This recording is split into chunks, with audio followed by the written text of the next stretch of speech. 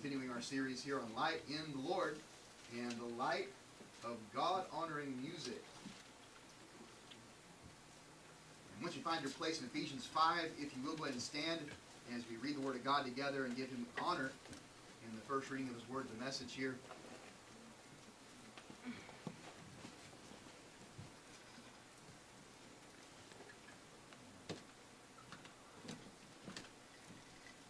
Ephesians chapter 5, and looking in back over to verse Numbers 7. Be not therefore partakers with them. These are those that try to say you can be carnal and yet be holy. And he says, verse 8, For you were sometimes darkness, but now are you light in the Lord. Walk as children of light.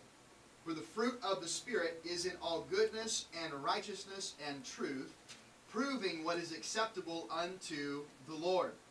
And have no fellowship with the unfruitful works of darkness, but rather reprove them. For it is a shame even to speak of those things which are done of them in secret. But all things that are reproved are made manifest by the light. For whatsoever doth make manifest is light. Wherefore he saith, Awake, thou that sleepest, and arise from the dead, and Christ shall give thee light. See then that you walk circumspectly, not as fools, but as wise, redeeming the time, because the days are evil. Wherefore be not unwise, but understanding what the will of the Lord is. And be not drunk with wine, wherein is excess, but be filled with the Spirit. Speaking to yourselves in psalms and hymns and spiritual songs, singing and making melody in your heart to the Lord, giving thanks always for all things unto God and the Father in the name of our Lord Jesus Christ, submitting yourselves one to another in the fear of God. Now, hold your place there and go a couple pages over to Colossians chapter 3. This is our parallel passage here. Sister passages, if you will. Colossians 3 and verse 12. Put on therefore as the elect of God, holy and beloved, bowels of mercies, kindness, humbleness of mind, meekness, long-suffering, forbearing one another and forgiving one another. And if any man have a quarrel against any, even as Christ forgave you, so also do ye. And above all these things put on charity, which is the bond of perfectness. And let the peace of God rule in your hearts, to the which also ye are called in one body, and be thankful. Let the word of Christ dwell in you richly in all wisdom, teaching and admonishing one another in psalms and hymns and spiritual songs, singing with grace in your hearts to the Lord. And whatsoever you do in word or deed, do all in the name of the Lord Jesus, giving thanks to God the Father by Him. Let's pray. Father, we thank you so much for today and for the opportunity we have to be in this place.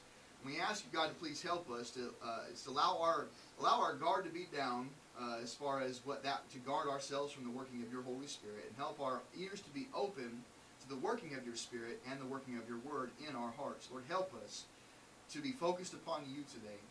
Lord, that we might see what your Word has to say about some things that, Lord, frankly, get quite kind of personal to us. And Lord, we ask you to please help give grace to me this morning, that you help me to preach these things in a way that would be honoring and pleasing to you, usable by your Spirit, and in right alignment with your Word. Father, we thank you. We love you. We commit these things to your hands in Jesus' name. Amen. Go ahead and please be seated, if you will. Colossians 3 and Ephesians 5. We'll be bouncing back and forth a little bit between these passages this morning. So if you want to get a piece of paper or something and mark these two pieces of Scripture, it would be good to do so, because we'll also go to a few other places. But as we began talking about the thought of music the last couple of weeks, and began to really lean into this topic, because our goal is what? Our goal is that we are able to discern in our music, let's turn it over here, that we're able to discern whether or not our music is pleasing to the Lord over ourselves, right? We talked about three kinds of music. Now, we see in both passages three distinct words or phrases that talk about music. So I'm out with the first one. What's the first one mentioned? There we go. Psalms. All right. So Psalms. And Psalms we defined as what the word is there. It's that psalmos. It's a word it's a song, usually with accompaniment. All right, that lifts up and exalts and educates on the person and character of God. Right, who He is and what He's doing. The second one is which word or phrase? Hymns. There we go. So we have the word there as far as with hymns is kind of like along the thought of a token or tithe praise to a deity, warrior, or nation. All right. So what a hymn boils down to is basically a testimony of the glory and goodness of God. What God has, His victories in our lives, His exploits, the things that God does. We want to give God the adoration and praise for those things. Right. One example of a hymn that was sung that was not about God necessarily, but more about a man. You had where David and Saul, right? They come back from battle. And the women got out there, and some of the men, and they had tambourines, and they were dancing about, and they said, boy, Saul has slain his thousands, and David his 10,000s. Uh-oh. Saul was king. So that phrase wasn't received very well in the kingdom that day. But they were what? They were rejoicing over what? Well, Goliath was destroyed. All these things were being done. They were rejoicing in the exploits of a warrior, and a hymn falls into that category. It is us lifting up the operations and goodness of God and how He has worked through our lives. The next one we defined was the last phrase there. What is that? Spiritual songs. Right. These are songs that the Bible talks about, these spiritual odes, or rather the word translates from. And it's literally these things that engage our spirit to communion with the Lord, and that help us to be in right, not just a right place with God, but also understanding God in a right doctrine. All right, so these spiritual songs help us to encourage us and motivate us to faithfulness in the Lord. And so we defined all three of these, and we said, Psalms are about God and His character, and instructing us about who God is and His promises. The hymns are the exploits of God and what He's done in our lives. And the spiritual songs are those that engage our spirit to dwell and meditate on the goodness of God, the promises of God, and to take hope in God. And these three types of songs, these three types of music we have that we're commanded to enjoy and implement personally and in the church are there to focus on who? Ourselves or on God? On God. And so, biblically speaking, the central focus of all music, particularly religious music, all right, is the central God. We need to have our eyes upon the Lord. And so the music should not necessarily be focused on the individual and lifting up the individual. Rather, music is supposed to be focused on the Lord. Now, it's interesting. We talked about this last week, and an article came across my desk, well, digitally anyway, where from a contemporary Christian magazine. And I can show you the article if you want to see it after church. But people that write contemporary songs are having a hard time because there's more and more of a desire in modern churches today for music that makes you feel good about yourself. Self-help songs. I'm loved, I am good, God wants me, like that kind of stuff. And that's the desire of churches today. Many they're longing for that. They're asking for artists to write songs like that. And contemporary Christian companies, and the article is not against contemporary Christian music, and it's acknowledging the issue. It's saying this is a problem because this is the trend or the trajectory of the music of the day.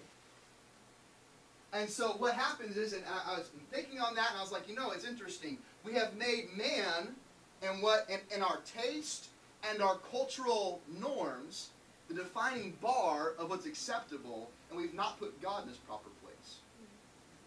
And what that done is it's perverted or twisted our philosophies on music. And so in order to combat that, we must think biblically.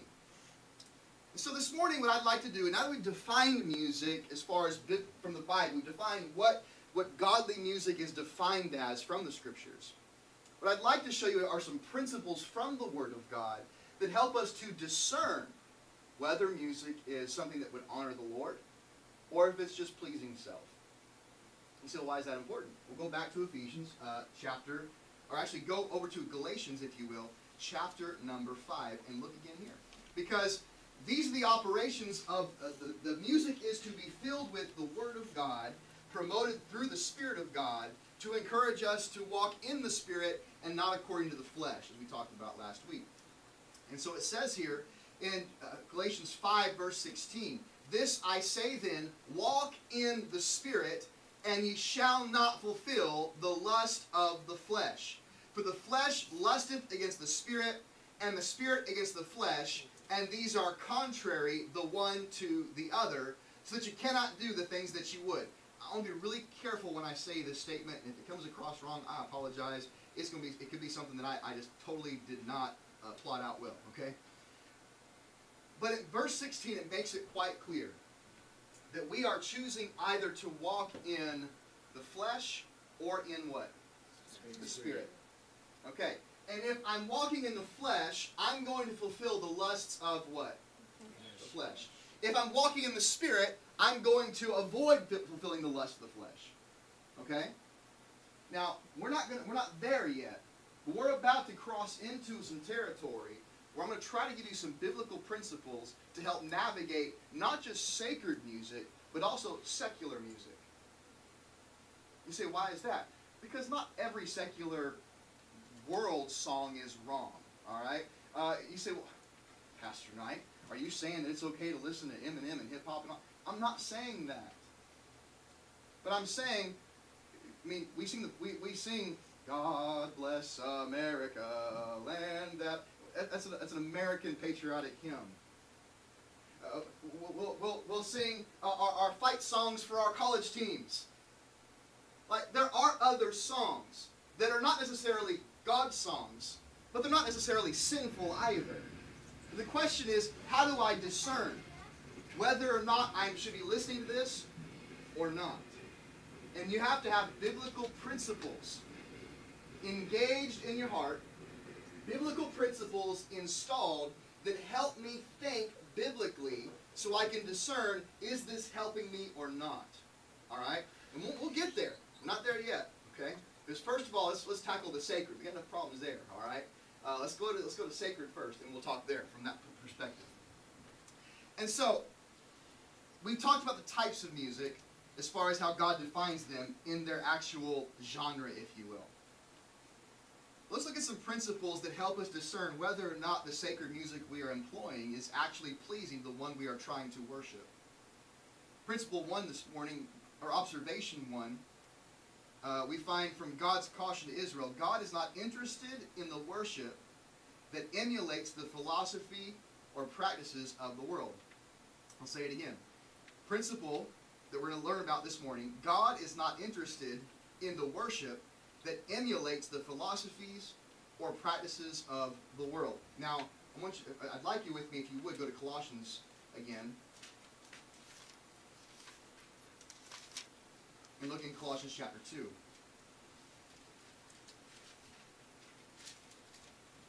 Before I read this, I'm going to kind of backtrack again to last week, just to set a precedent, all right?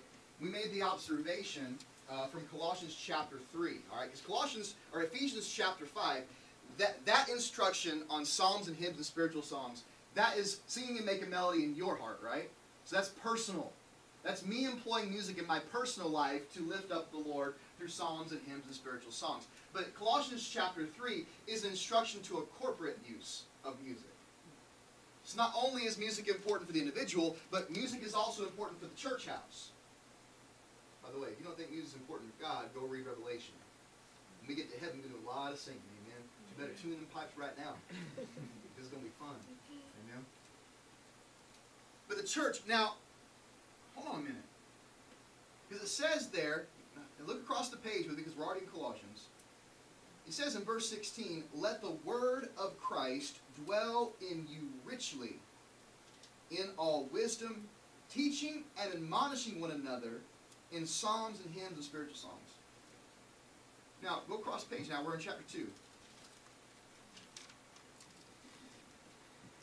Look in verse 2. Paul's talking about a great conflict, a great concern he has for the church in Colossae.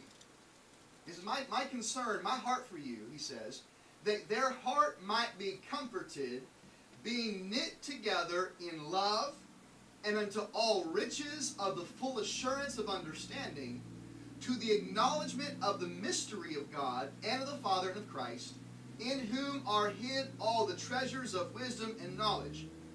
Now pocket that for a second. He's saying that my desire is that you'll be comforted the thought there is secure and in unity, being knit together. How? Full assurance of understanding and acknowledgement of the mystery of God.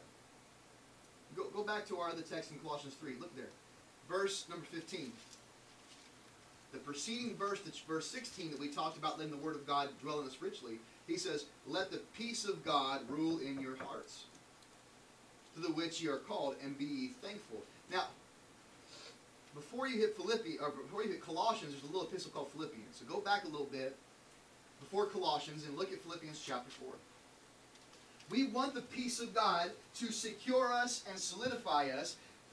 The Word of God helps us, but music plays a role here. And I'm telling you, many of y'all can give testimony of this. Boy, when your soul is in turmoil, and you're having a rough day, and you put on a good godly song with some good God-honoring words, and it just speaks to your soul, and you're like, man, God's good. It gets your mind off all of that peripheral. Gets your heart focused back on the Lord. Music is powerful. Why? Because music is not external. Music is spiritual. And the minute you grapple that reality, it's going to change the way you look at all music in this world. Music allows communicated thoughts to park and interact with your spirit. Let's say it again. Music is a vessel that allows thoughts and words to park in your heart and mind and interact with your spirit. So what you let in through the vessel of music does matter.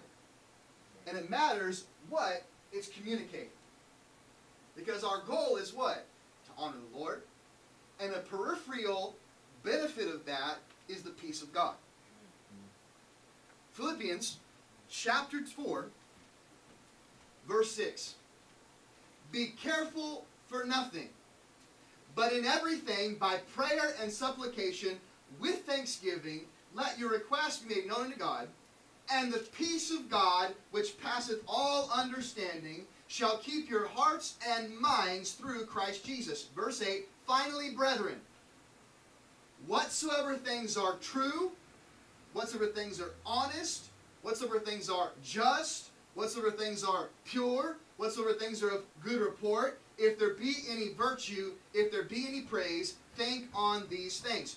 Those things which ye have both learned and received and heard and seen in me do, look at it, and the God of peace shall be with you. So there is an element to this where the music we use in the sacred sphere, the music we use to worship God, to praise the Lord, to meditate on His person, will either greatly help us or hurt us in His communication of doctrine and truth in the Word of God. What I sing in praise should be biblically accurate. And we made the observation last week. We should hold all Christian music to the same standard of scrutiny that we hold preaching to. And if the song is not biblically sound, it has no place in your heart and mind. You say, well, how do I know it's biblically sound? Because you're in the Bible. Uh-oh. There it is. Lecrae. You might know his name. He's a kind of a popular Christian rapper today. Lecrae said, I really don't read the Bible much. I just try to commune with the Spirit. Wait a minute. How can a man who writes Christian songs that are supposed to be biblically accurate write biblically accurate music if he's not in the Word of God? That's right. It's a question. You say, why are you coming down on him so hard? I'm just asking a question. He said it. Jesus said, by your words, you be judged. Why do Christian artists get a pass? Can I ask you that question this morning? Why do we give people who are Christian artists passes to just say what they want to say, but we don't give passes to preachers? If I got up here behind the pulpit and preached something off the wall, let's rewind. Let's go back over here. Church, I'm going to be honest with you.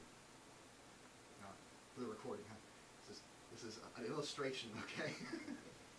So, illustration, all right? Could you imagine if I did this one day? Church, I got to be honest with you. Brother LT, I'm sorry, man. I'll be honest. truth is, I don't read the Word of God. I just kind of try to make up. I just try to put some words together that sound religious and make you feel good. And what would y'all do?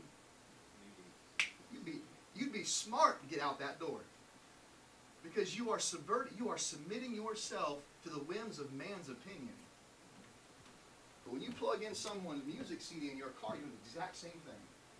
And more powerfully so, because music's a vessel that parks thoughts and communications in your mind and communes your spirit. Is it possible music's more important than we're letting on? Isn't the devil crafty? Oh, doesn't that song got a vibe to it, man?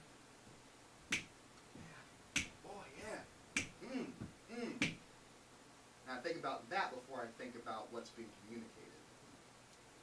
And I open myself up to danger. So what does he say over in Colossians 2? Because what we're taught matters, right? Verse 6. As ye have therefore received Christ Jesus the Lord, Colossians 2, verse 6, so walk ye in him, rooted and built up in him, and established in the faith, as ye have been taught, abounding therein with thanksgiving, and beware lest any man spoil you. That means rob you of your fruit, rob you of your blessings, rob you of your security in the Lord. Beware lest any man spoil you through philosophy. When man says, I think, before he says, thus saith the Lord. Vain deceit. Come on now. We've been friends for how long? I'm not going to steer you wrong. Uh-oh. After the tradition of men. Can I help you with this? There are... Look real quick before I tell you wrong. Okay. How many hymns were in this hymnal? 887. 887 hymns are in this hymnal.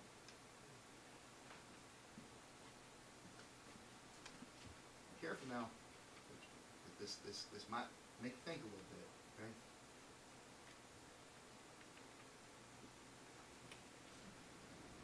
Which one's more important? Amen. This book should be what everything that's in this book is filtered through. This book is not inspired by God as this book is inspired by God. Can I get an amen? Amen. So when people get behind a pulpit and say, from the hymnal, wait a minute, you're acting like these are the only songs that have been inspired. I'm not against new songs being written, but I am cautioning us, we better be careful what kind of songs are being written. And then using it in our church. Our music philosophy matters. You say, well, Pastor Knight, well, you're awful strict on that music in our church. Because I'm going to stand before God one day and answer for this stuff. Right.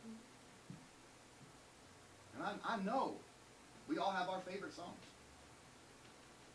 But when you come and say, Pastor, I really want to sing this in church, and I say, I don't know, Pastor, he just hates me.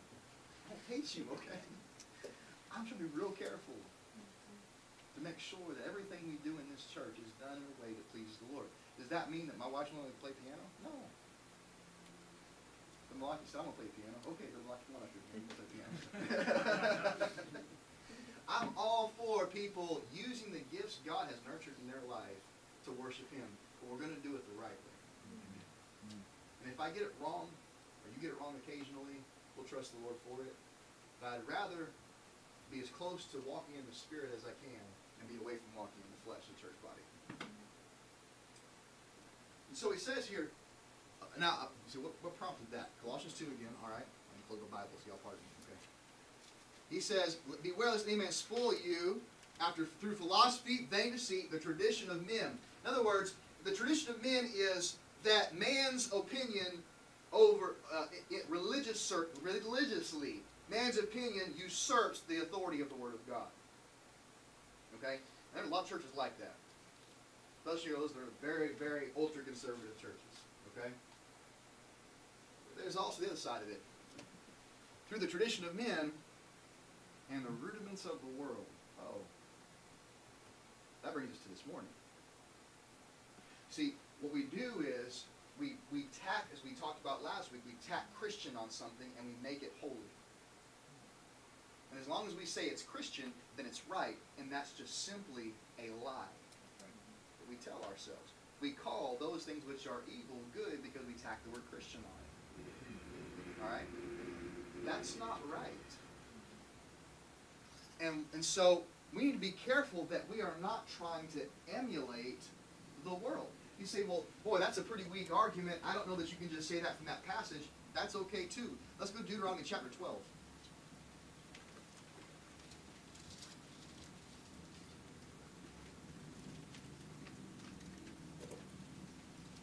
Deuteronomy 12 and verse number 28.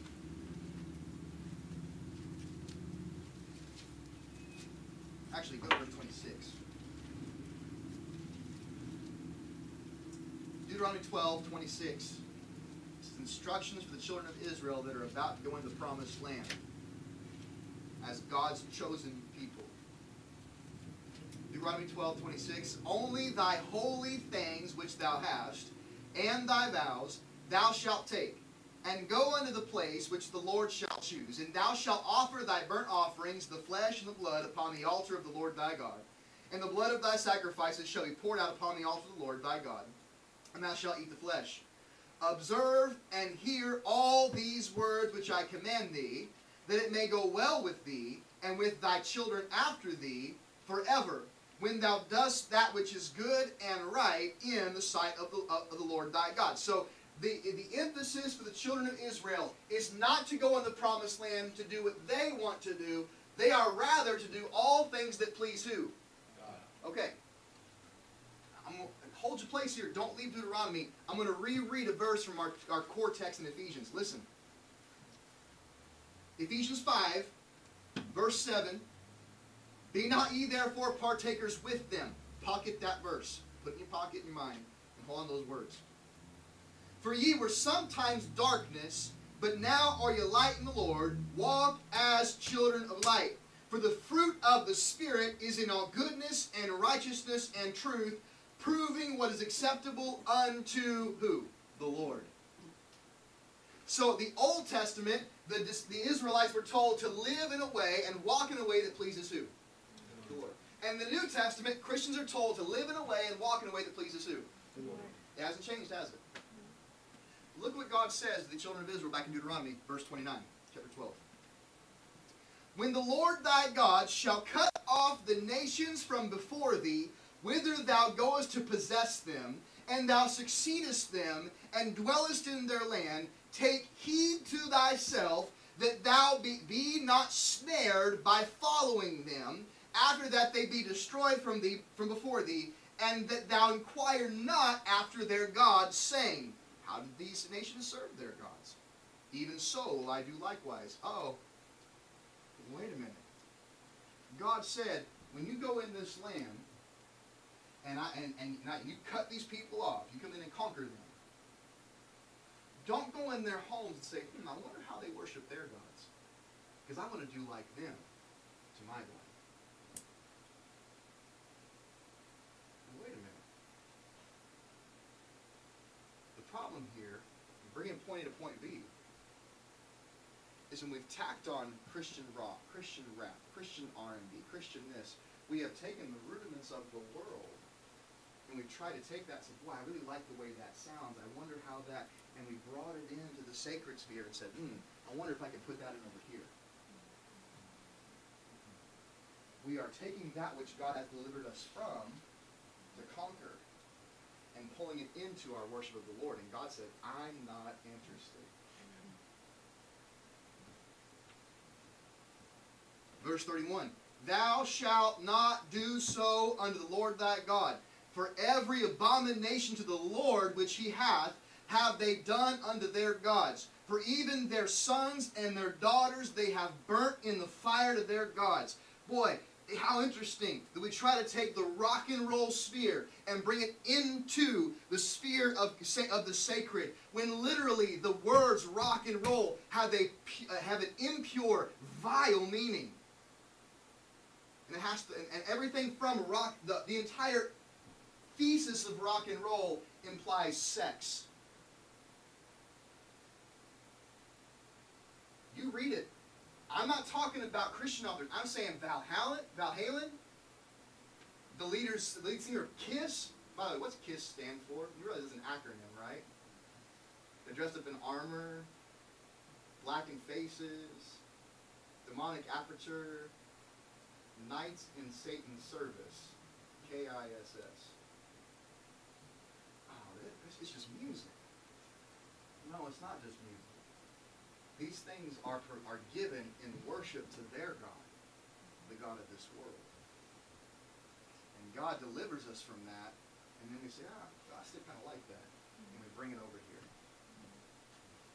Well, God, I want to worship you. I really like this. God, it sounds good to me. So God says, I'm not interested.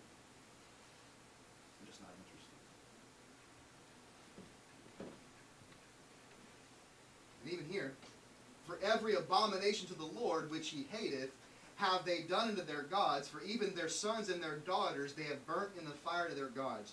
What things soever I command you, observe to do it. Thou shalt not add thereto, nor diminish from it.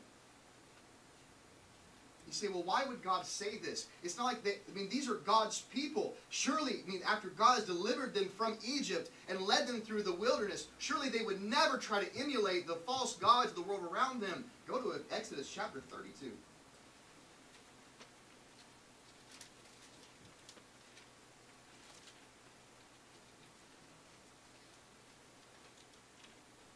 Exodus 32 and verse number 1. And when the people saw that Moses delayed to come down out of the mount, the people gathered themselves together unto Aaron, and said unto him, Up, make us gods which shall go before us. For as for this Moses, the man that brought us up out of the land of Egypt, we wot not what has become of him. Catch this verse, the motivation behind it, all right? They say in their words, Moses has been tearing up on that mountain an awful long time.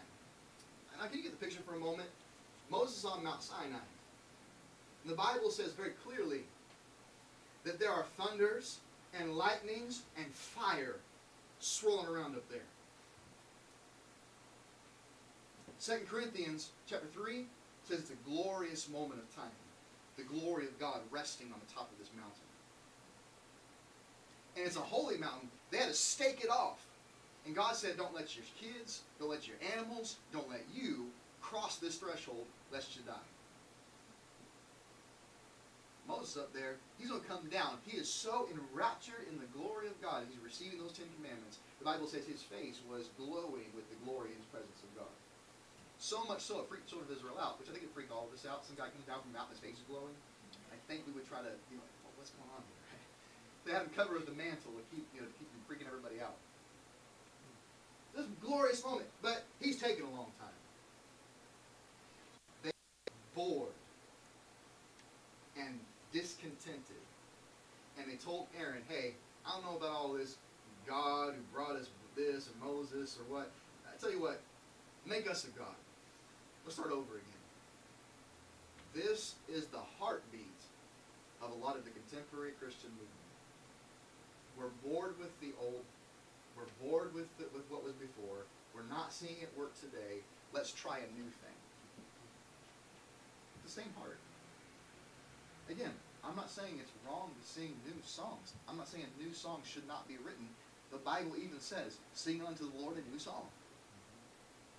But what kind of song we sing matters. Now, note, what happens next? Be aboard. They tell Aaron, make us gods. So Aaron says, break off the golden earrings which are in the ears of your wives and your sons and your daughters. Bring them unto me. And all the people break off the gold earrings which were in their ears and brought them unto Aaron. And he received them at their hand and fashioned it with a graving tool after he made it a molten calf. And they said, these be thy gods, O Israel, which brought thee up out of the land of Egypt. And when Aaron saw it, he built an altar before it. And Aaron made proclamation and said, tomorrow is a feast of the Lord. Wait a minute. verse 4 says he made a molten calf. He says, these be thy gods, O Israel, which brought thee up out of the land of Egypt. And in verse 5, tomorrow is a feast to who? The Lord. Now, well, he's talking about like a principality or a king, right? He's talking about like, you know, those that are in leadership on Moses' way. That would be lowercase L-O-R-D. Because that's, Lord just means like oversight. Wait a minute. Does your Bible look like my Bible where it says capital L, capital O, capital R, capital D? Well, that means he said that's a feast of Jehovah. But Jehovah's not a molten calf. What are we doing? We're ascribing God's name to worldly worship. Verse 7, the Lord said unto Moses, go, get thee down, for thy people which thou broughtest out of the land of Egypt have corrupted themselves. They have turned aside quickly out of the way which I commanded them. They have made them a molten calf, and have worshipped it, have sacrificed thereunto, and said, these be thy gods, O Israel, which have brought thee up out of the land of Egypt. And the Lord said unto Moses, I have seen this people, and behold, it is a stiff-necked people. Now therefore let me alone, that my wrath may wax hot against them, that I may consume them, and I will make of thee a great nation. And Moses besought the Lord his God, and said, Lord, why doth thy wrath wax hot against thy people, which thou hast brought forth out of the land of Egypt, which with great power and with a mighty hand? Wherefore should the Egyptians speak and say, for mischief did he bring them out, to slay them in the mountains, to consume them for the face of the earth? Turn from thy fierce wrath, and repent of this evil against thy people. Remember Abraham, Isaac, and Israel, thy servants, to whom thou swearest by thine own self, and saidst unto them, I will multiply your seed as the stars of heaven, and this land that I have spoken of will I give unto your seed, and they shall inherit it forever. And the Lord repented of the evil which he thought to do unto his people. And Moses turned and went down from the mountain, and the 2 tables of the testimony were in his hand. The tables were written on both their sides, on the one side, on the other they were written. And the tables were the work of God, and the writing was the writing of God, graven upon the tables. So Moses is in the presence of God, seeing the work of God, where the people have corrupted themselves. But notice what Joshua says. Joshua's not with Moses physically. He's a little bit away from Moses, kind of watching the mountain. So Joshua has no idea what God has told Moses. All he sees is Moses coming down, looking a little concerned, with some tablets in his hand. Look what Joshua says. Verse 17, and when Joshua heard the noise of the people as they shouted, he said unto Moses, there is a noise of war in the camp. And he said, it is not the voice of them that shout for mastery, neither is it the voice of them that cry for being overcome, but the noise of them that sing do I hear. And it came to pass, as soon as he came nigh unto the camp, that he saw the calf and the dancing, and Moses' anger waxed hot, and he cast the tables out of his hands and brake them beneath the mount. You see, what happened was these people, when they took their eyes off God and tried to emulate the religion of the Egyptians, it immediately perverted their worship practices.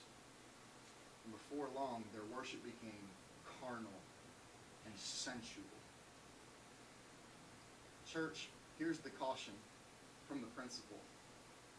God is not interested in the worship styles and rudiments of this world, because God knows quite honestly that when we bring the rudiments of the world into the church, it corrupts his church's purity.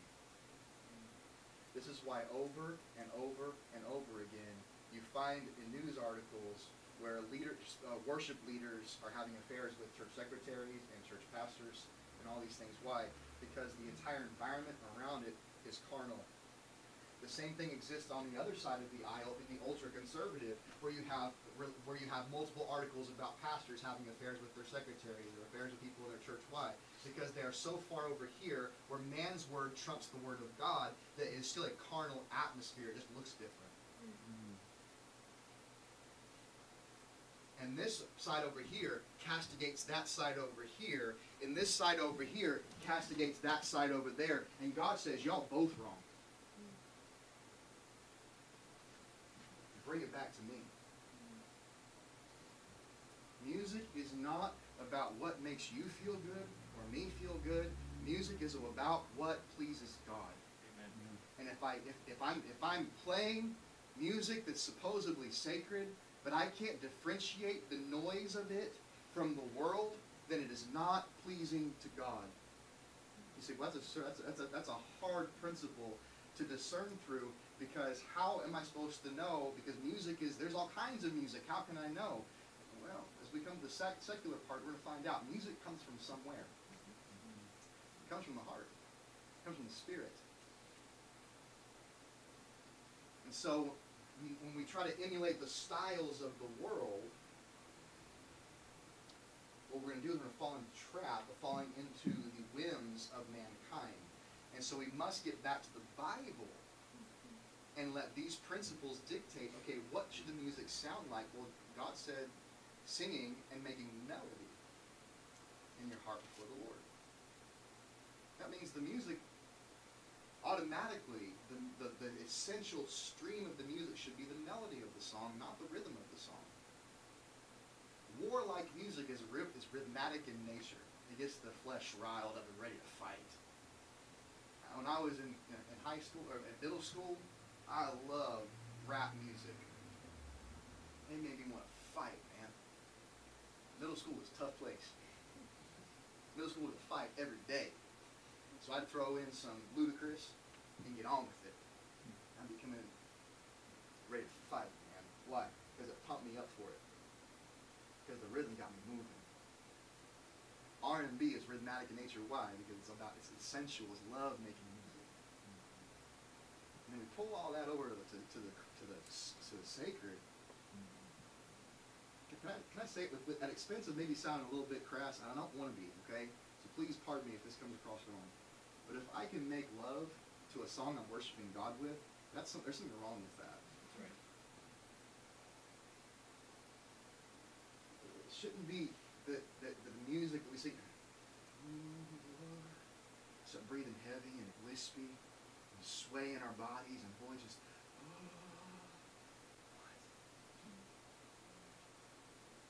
I just felt the Lord today. No, your flesh got stirred.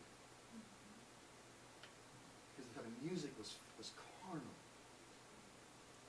But your spirit was not engaged in the truth of who God is and in lifting Him up in His person.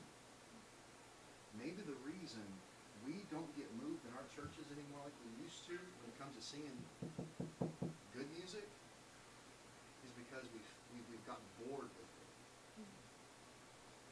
Maybe it's because we're so taken with the secular that we've fallen out of love with the sacred. It's a problem.